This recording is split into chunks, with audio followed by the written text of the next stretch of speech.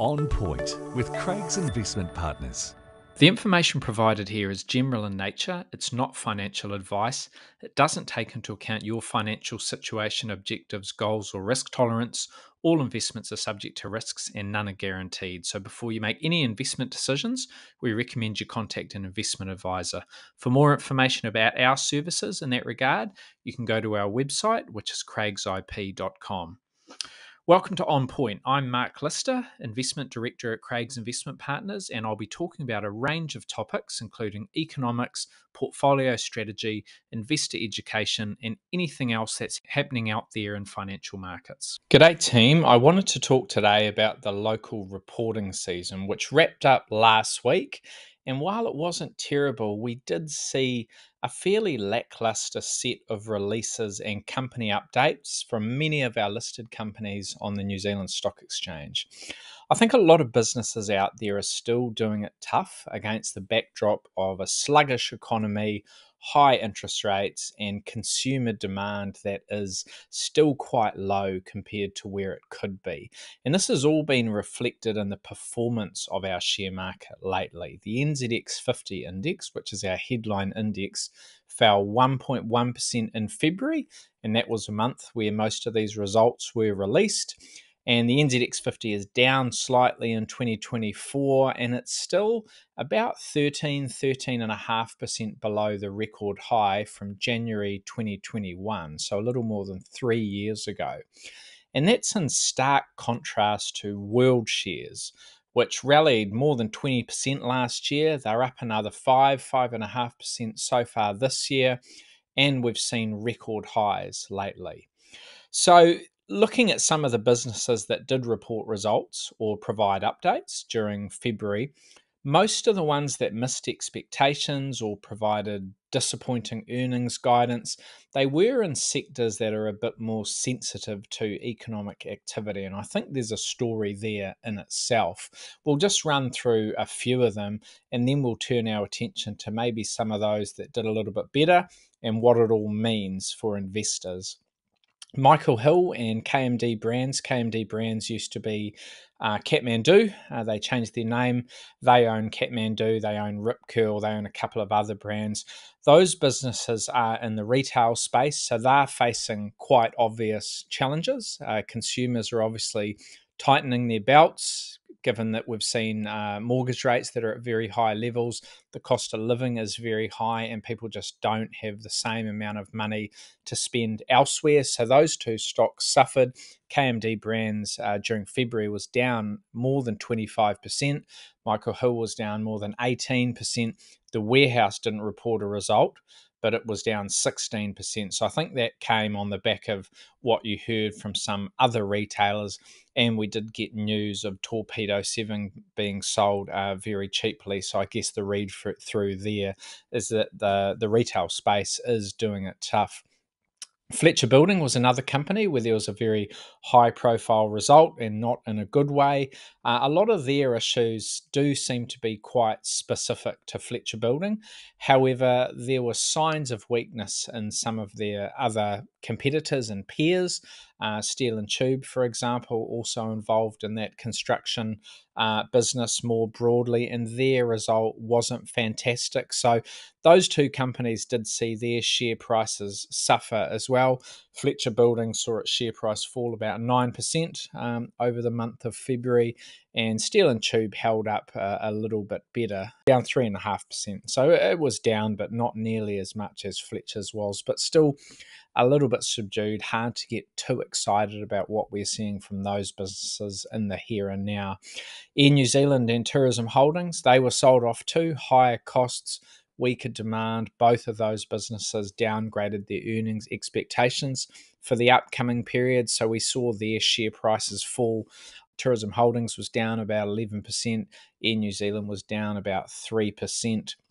Scalar Up, that was another one that said full year profits would be lower than they had previously hoped, and that really came on the back of their agricultural division, which seems to be feeling the brunt of destocking from European customers. So Scalar was down about 7.5% for the month of February. These are all February returns that I'm quoting, because the share price performances in February are sort of a good gauge of how the market viewed these results, because the vast bulk of them came out during the month of February. So if we look at how the month was from start to finish for many of these share prices, it is a reasonable gauge as to how investors saw these results. Remember, the NZX 50 overall was down about 1%. So anyone who saw their share price fall by more than that, and some of these are double digits, or even more than 20% declines in some cases, that is really an interpretation of the market being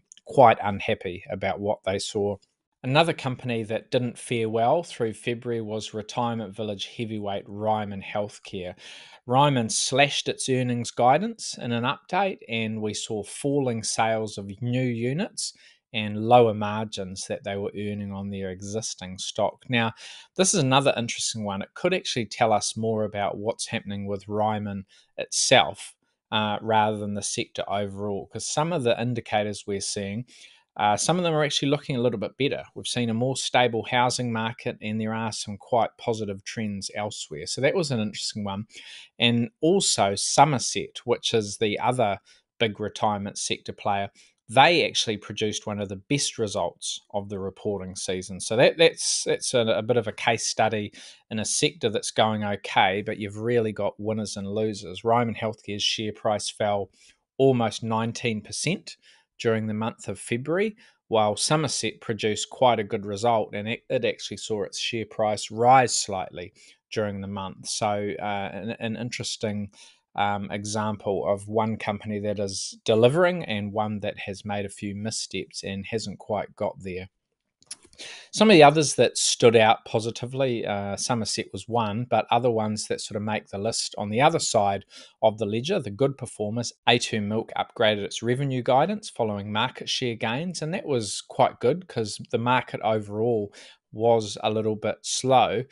We also saw improvements in its US business. It's still losing money over there, but it is in a better position than it was. So A2 Milk, still a long way from its glory days back in 2020 that some listeners will recall, but shareholders will be very pleased to see things getting back on track. The A2 Milk share price rose more than 20% over the month of February. So that is something that shareholders will be very happy to see.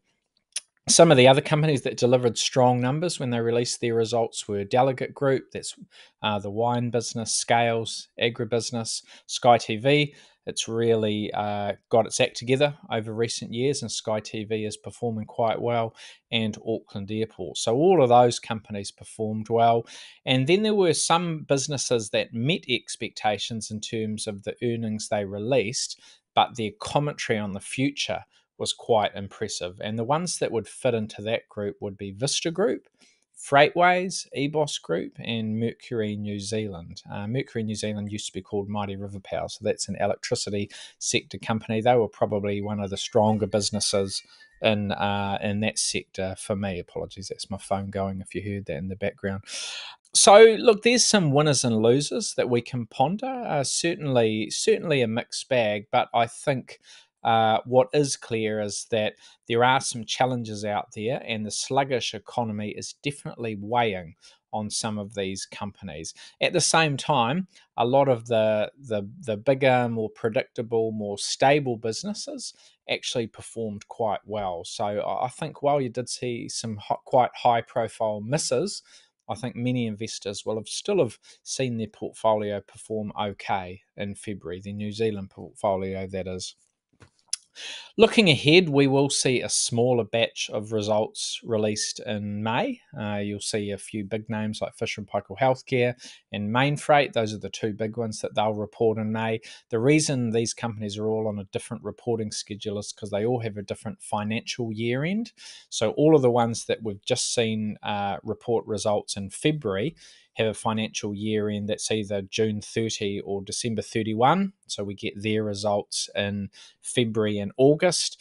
and you have a smaller group of companies, it's probably those that are in the minority, have a financial year end of 31 March or September 30. Those are the two sort of 6-month periods. And those ones with the 31 March year end will report in May. So probably 2/3 of the market has that June 30 or December 31 year end. So you get them in February and August, and that's the group we've just heard from. The smaller group, it's maybe a third or thereabouts of the market, will report in May, and then it'll be again in November. But another batch in May, and then in August, we'll hear from the same group that I've just run through, who essentially reported last month during February. So, what will those results look like? I guess something to bear in mind is that the period that these two groups will be reporting on will cover the 6 months to the end of March 31. Which obviously is slightly ahead of us because we're just in the early stages of March now, and then the first 6 months of this calendar year to June 30.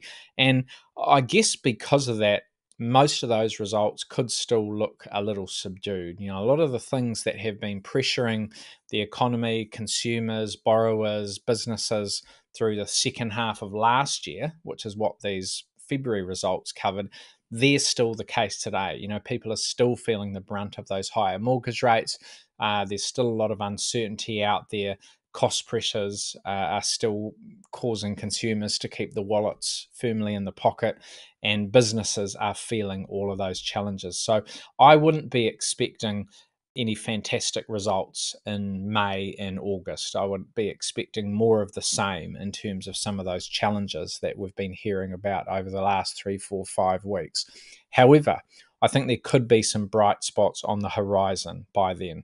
So in the outlook commentaries, you might get some more positive comments by then, because while cost pressures are still high at the moment, we're seeing wage growth slow as unemployment drifts a little bit higher, as migration sees a greater pool of workers. So businesses are finding it much easier to find staff, and that's good because that's been a real pressure point over recent years. Full employment, no more workers, and wage growth has gone through the roof, which has fueled broader inflation, and that tide has started to turn.